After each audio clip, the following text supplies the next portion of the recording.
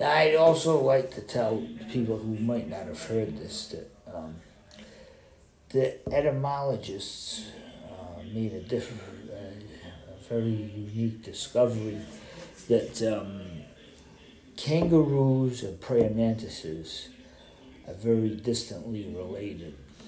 So I was thinking when I got out of this hospital of maybe starting a Klamel farm, uh, breeding kangaroos and camels, just like they breed, what is it, horses and mules, or horses and donkeys, and they get mules or donkeys.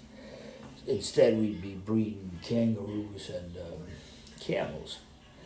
So I don't know if anybody's interested. Let me know. And also, what else? I don't think there's anything else for now except just stay positive and stay strong and healthy, and we're gonna be all right.